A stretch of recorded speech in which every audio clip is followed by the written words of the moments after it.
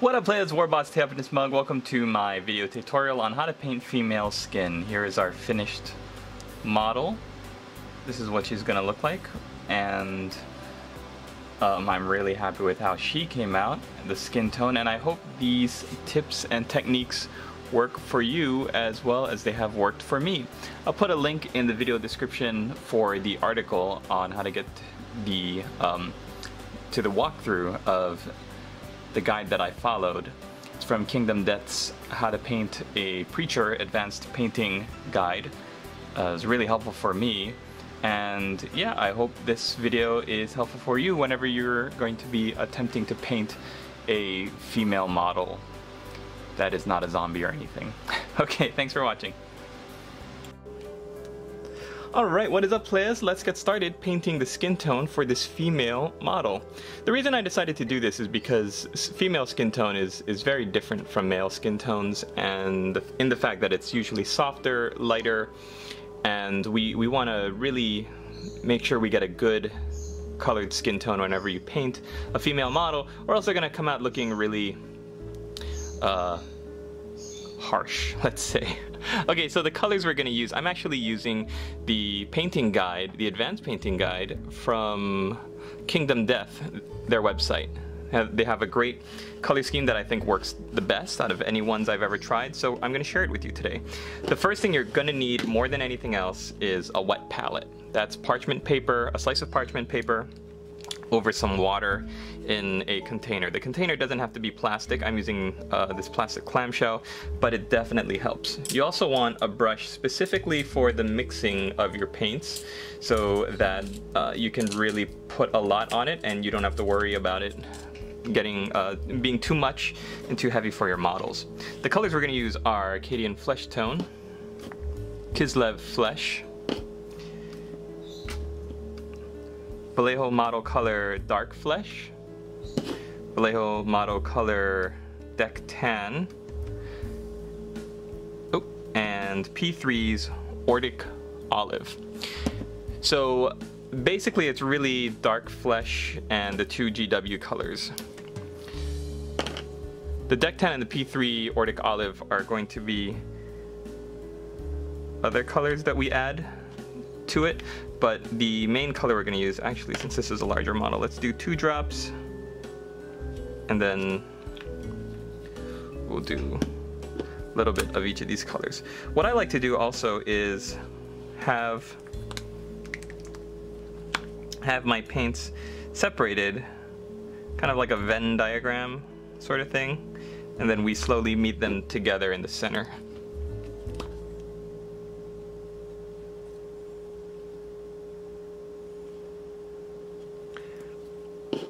Until we find the balance that we want, so.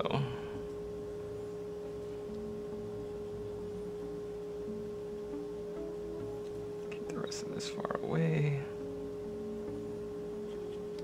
This is why having a wet palette will definitely help, because the colors you mix onto this wet palette will stay usable for a surprisingly long amount of time.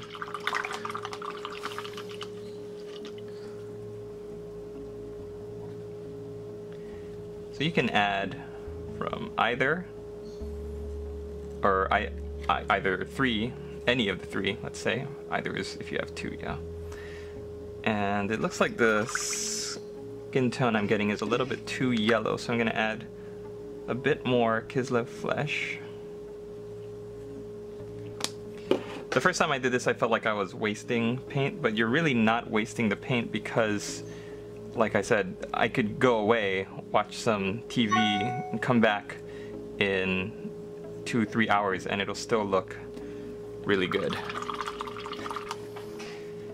Alright, so it says add just a touch of Deck Tan, so we're gonna see if we can add like a half a drop here. Oops.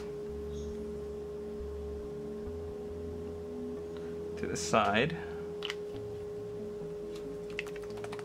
But let's mix it up and do a little bit more. There we go. And I'm gonna add just a little bit of this Ordic Olive. Now, Ordic Olive is green, so you want to make sure you do not put too much of that in there. And Nordic Olive and deck 10. I apologize for my neighbor's yappy dog. It's funny, Duke is sitting next to me. It's like he's gotten used to hearing her barking outside in the yard. Alright, so like I said, we do not want that to be the same brush that we use, so I'm gonna switch brushes out and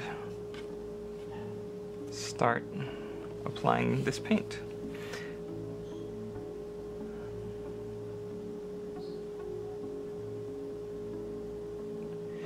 Now, if I was a smart painter, what I would be doing is base coating painting this base coat onto a model that was primed in white. Unfortunately, I got this model that was already primed in black. I didn't want to go back over it, so I just thought, nah, that's fine. That does mean if you're using a model that's been primed in black, female skin is so like soft that you don't want to see the black showing through the first coat. So whereas if I was doing a white primed model, I might be able to get away with one application. I'm probably going to need to do 2 applications of this color.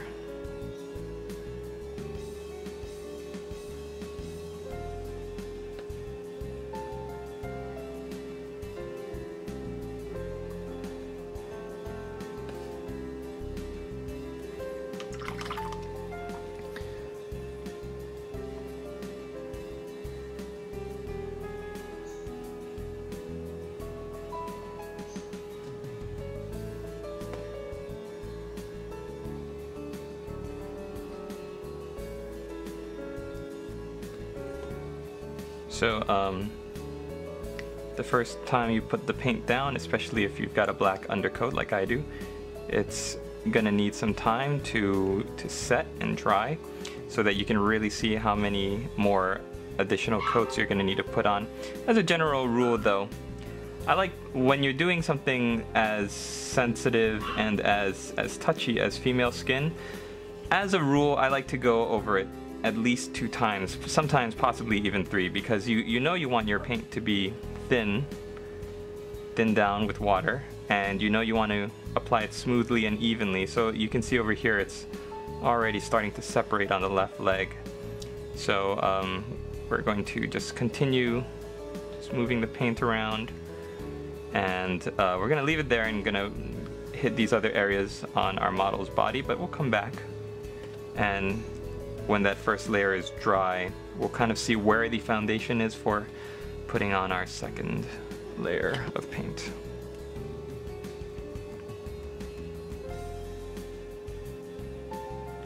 See, if I was doing this, I used to put all my paint just onto the plastic and add some water to the actual paint pile. I never used to use a wet palette when I was first starting out in the hobby, and I would waste so much paint. The paint would almost immediately dry as soon as I put it on the wet palette.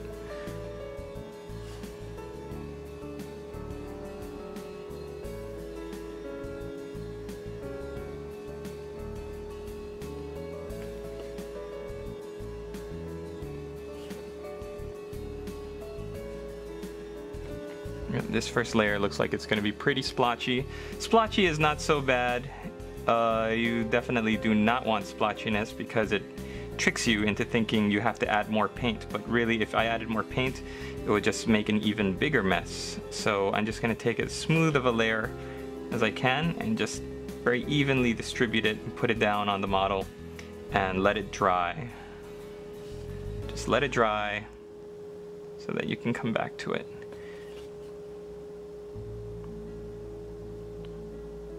Most of us who paint, we're kind of perfectionists. We don't want to just leave something the way it is. We want to fix it. We want to make it perfect so we don't have to do any repeat. But really, for something like this, you need to do it over and over. Multiple applications.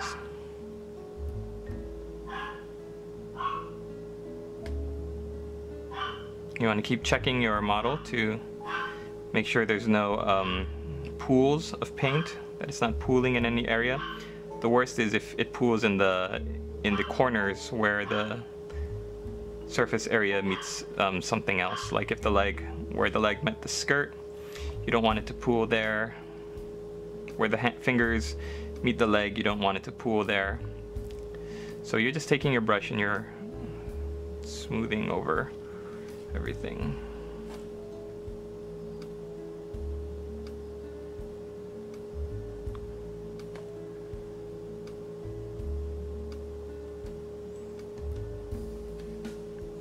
Yeah, no matter what, it's going to be really splotchy, so I'm just going to keep moving. This is from the Reaper Bones line. It's a giant miniature, I believe, some kind of giant. The reason I'm using it is because hopefully, when I'm finished with it, I want to enter it in a painting competition the local store is having. We'll see how well this goes and if I want to do that or not.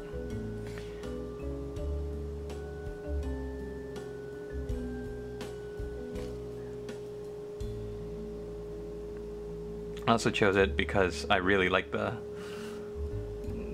little bit larger scale lets you do a lot more with your paint.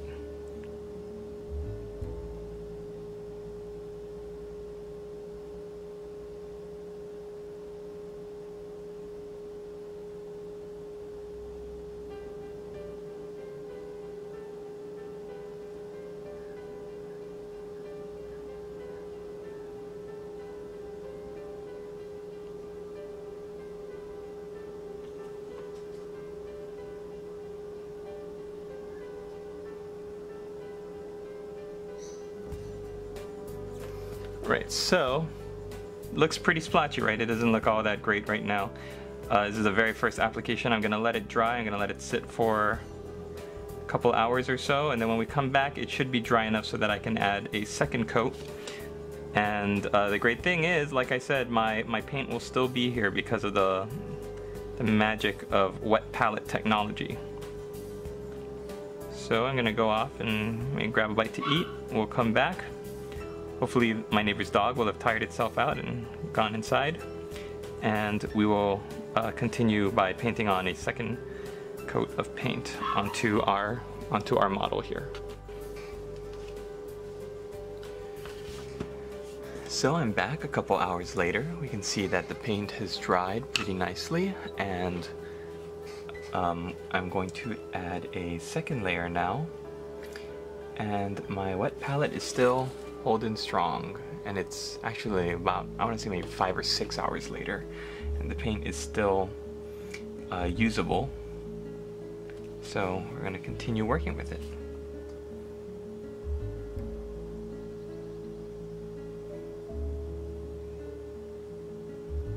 As I'm painting my second layer, I'm being ever more careful to keep the paint where I want it to go. And in this case, I'm going to start looking at keeping it in the highlighted areas. So in the upper area of the leg here, you can see I'm leaving the darker shade in the bottom part of the leg, the part that would be in shadow a little bit. The back of the calf here, the front of the leg where the bone structure is really kind of modeled to push forward.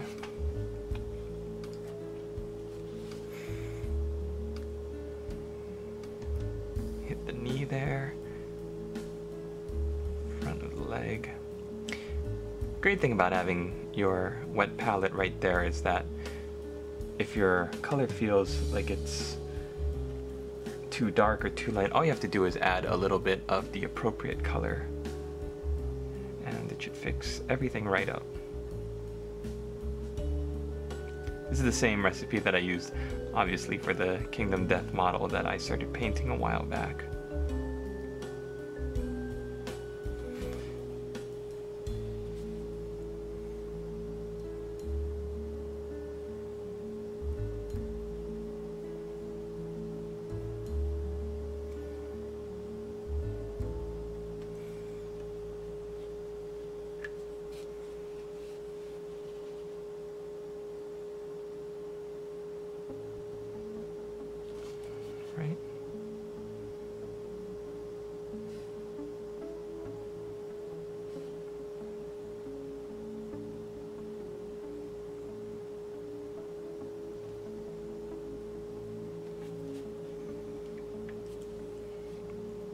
Now we're gonna hit the hand here.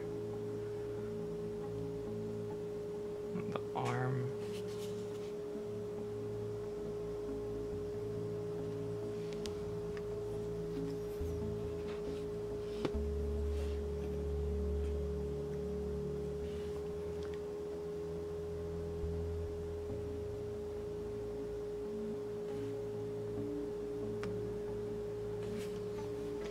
A lot of the bones stuff, the Reaper bones stuff, is, I think, hit or miss. Some of it just looks a little bit too cartoony for my taste. I mean, everybody's different, you know, so something that's miss for me could totally be a blockbuster for you guys, and vice versa. I think I've just decided that I don't really care for the cartoony, more animated style overall.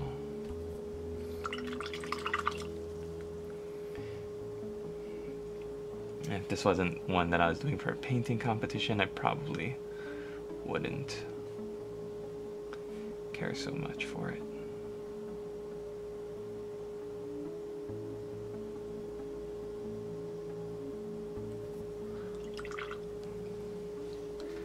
Alright, we're gonna let that dry, and then we're gonna come back, and I'm gonna add a little bit more of Vallejo's Deck Tan and a little bit more of Vallejo's Dark Flesh to bring the color up just a tad bit, and we'll do our final highlight then.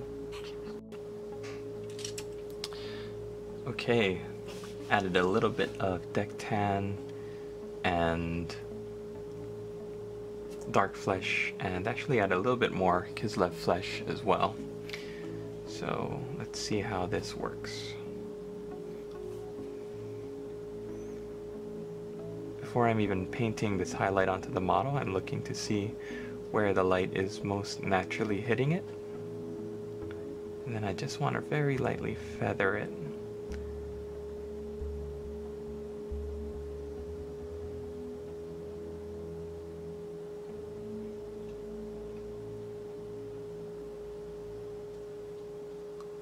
This is a little bit lighter than maybe I would like, but that's okay. We're gonna stick with it and see how it works. This is gonna be a very, very fair giant.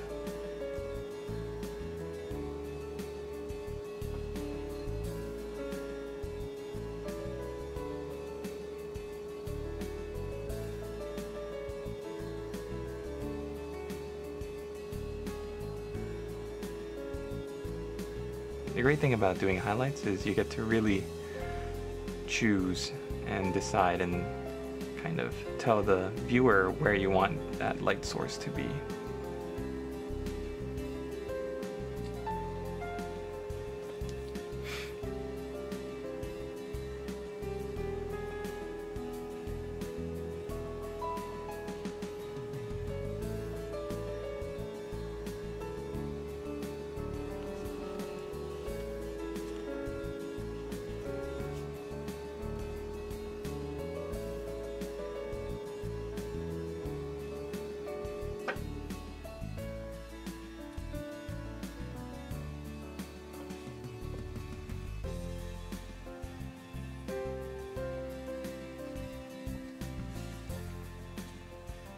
We don't want her to be too pale though. We don't want her to be like an albino. So we're still just kind of tracing the outline where the skeletal bone structure is most prominent. The easiest part to follow these lines is over here. The left leg is a really nicely, beautifully stretched out, so you can find where the lines are and you can follow them really easily.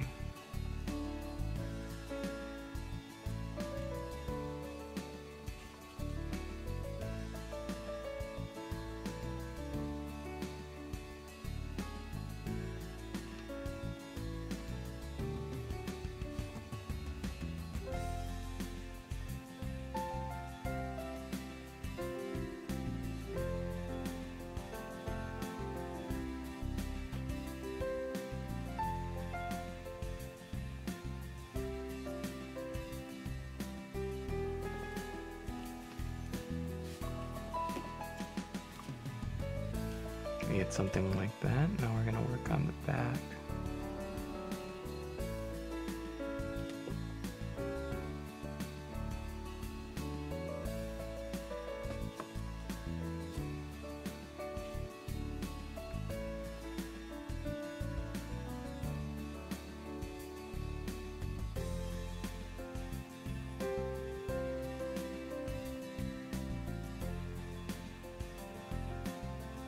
Okay, the tricky part is going to be here, the upper body and the face.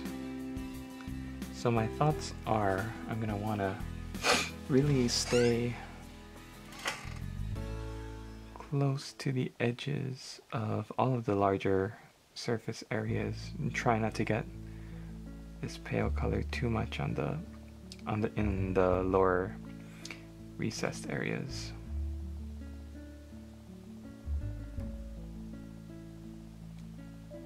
Tricky part is trying to get here.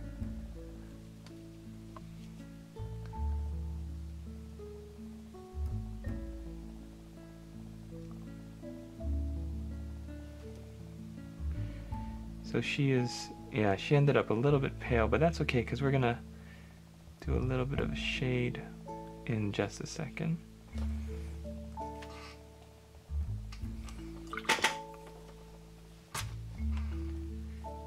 So we're gonna let that dry, and then when we come back, we're gonna start working on the shade. So now we're gonna look at shading our model, and the way we do that is we turn our colors that we've been using. I'm gonna add a little bit more Cadian Flesh Tone and Kislev Flesh to balance out the colors, and then we're gonna add more of P3's Ordic Olive and Umbral Umber.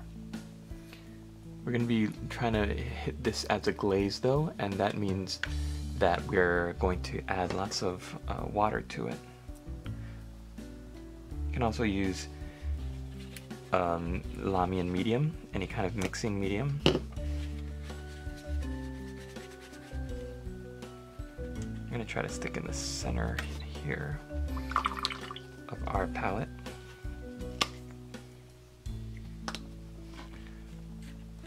So with the shading, and I saw this on the Kingdom Death website, you want to make sure you don't put too much of that dark flesh in there because you do not want it to go yellow. You'll notice that the dark flesh has a yellowish tinge to it, so we want to make sure that we don't have a yellow skinned model. I'm going to add a little bit of this Umbral Umber now, and I'm going to make sure that I also have some water on the tip of my brush ready to go.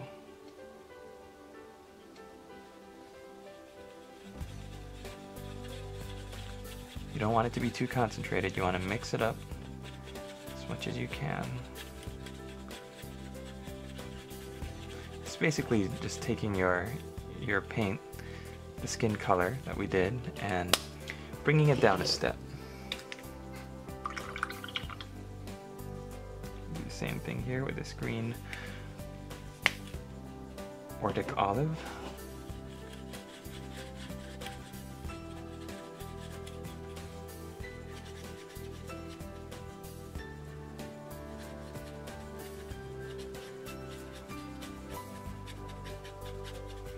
And that is your shading color.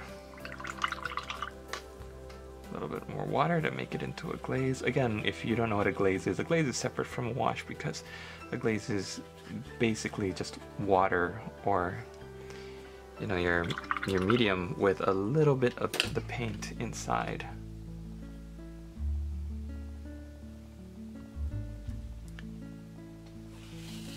The goal is you don't want too much pigment, you don't want it to change the color, you basically want to paint it onto the model and see it almost barely change the coloring.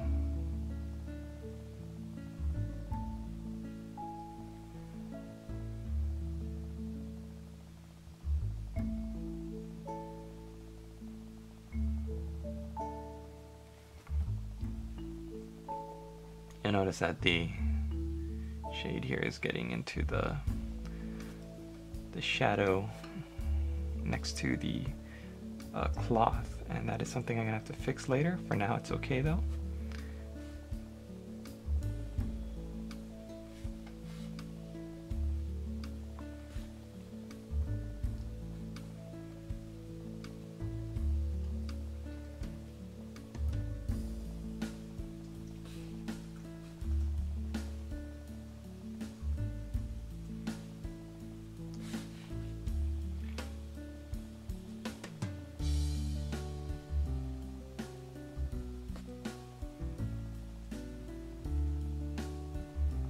Kind of just want to experiment and see where those shadows look most natural to you.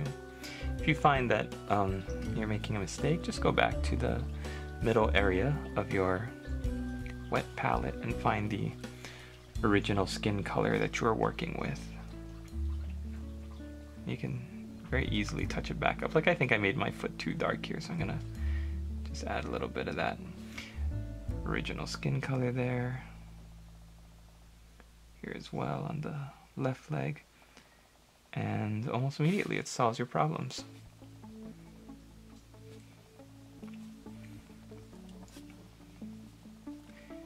This is a much more effective way of getting, let's say, depth and variation to the skin color than taking something like Rayclan Flesh Shade and just drenching the entire model with it, and then having to go back later and fix or re-highlight up the lighter areas.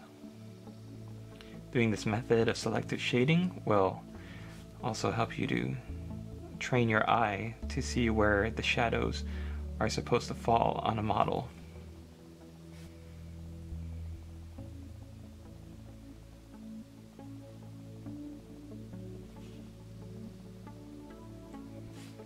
So remember, yeah, your paint is not going to be very thick at all. It's almost going to be like barely there. I'm going to go under the armpit now.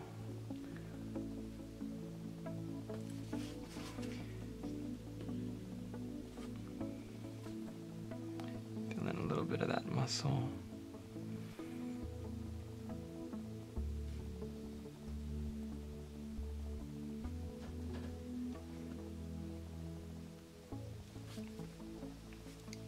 And the last part is here on the face. I'm gonna hit the hairline.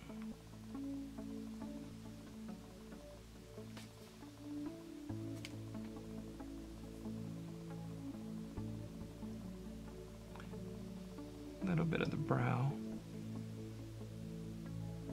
Under the cheek. And on the left side under the cheek. You don't want her to look gaunt. The model itself looks like it's sculpted to be quite healthy looking in the face.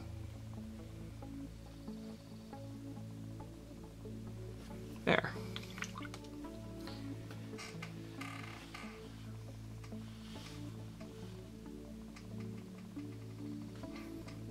So you see the kind of transition there from the lighter skin color to the darker. Do a little bit of highlighting here on the leg. And really, you can do 2-3 coats of the glaze if you want, applications. It's really limited only by how much depth and how much you really want to go in with the coloring.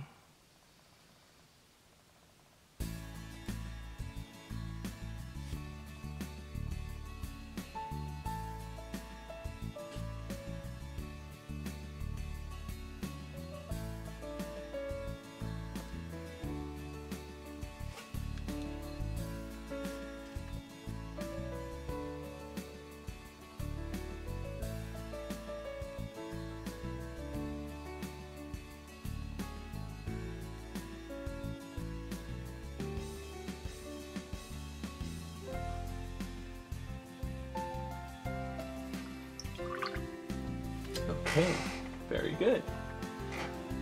What's next on our list?